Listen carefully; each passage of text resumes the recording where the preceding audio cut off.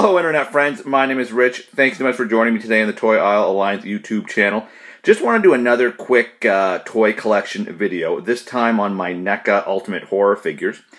Really like these figures. The way I display them is, obviously as you can tell, I have the figure in front of their box. I'm usually not someone that keeps the packaging. I open all my figures and then throw away the box. However, I love the fact that the Ultimate figures usually have some sort of form of the original poster art.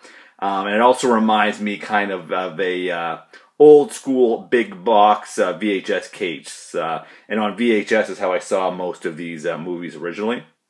So first off, we have from a character from what I consider to be one of the greatest quintessential American films ever made, and that is Leatherface from the Texas Chainsaw Massacre. Really nice figure. This is clearly Leatherface's most iconic look. Great figure. I love the blood splatter on his apron. Good articulation. Came with a lot of accessories, and I've always loved that Texas Chainsaw Massacre poster. Next to him is my favorite slasher, and that is Jason Voorhees. I consider this kind of the classic Jason because this is from Part 3 or Part 3D, which is when he first got the hockey mask. And the box for this figure, I don't know if it shows up on camera, but it's kind of a lenticular cover, so you kind of get like a 3D effect. So that's very cool. Of course, we have Freddy Krueger. This is from the original A Nightmare on Elm Street.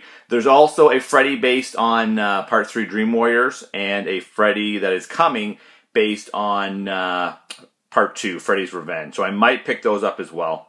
Mainly because Part 3 is my favorite A Nightmare on Elm Street Freddy, and the Part 2 Freddy comes with a couple of like hellhounds and some flame effects. It's pretty cool. Over here we have my Evil Dead 2 Ash. He comes with a regular Ash head. Sorry about the light. This is the Deadite Ash head. Really good sculpt. Not sure if it's showing up all that well on my camera, but take my word for it, it's really good. There is a more classic Chainsaw Ash coming, and of course I'm going to pick that up. Here we have the Jason Lives Jason.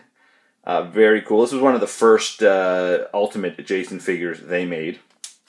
Then next to him is an original, or from the original Terminator movie, Terminator. This is my favorite, favorite look for the Terminator from that movie. And then, oh look, another Jason. This is the final chapter, Part 4 Jason, which I just did a video on this not that long ago.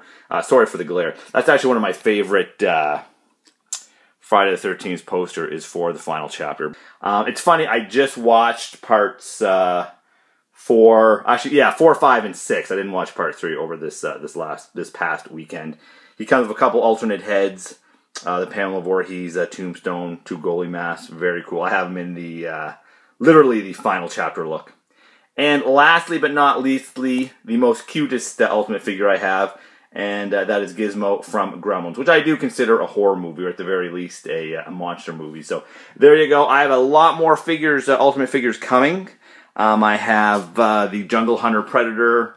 I have the Aliens Warrior from Aliens. Chucky I will be getting very soon. Like I said, I have another Ash coming. So I'm going to have to try to figure out how I'm going to fit the boxes on this shelf. So I'm definitely going to need some more shelves. So there you go. Just a very quick look at my NECA Ultimate Horror and Monster figures. So thank you so much for watching. If you enjoyed this video, why not subscribe? And until next time, I hope I will see ya.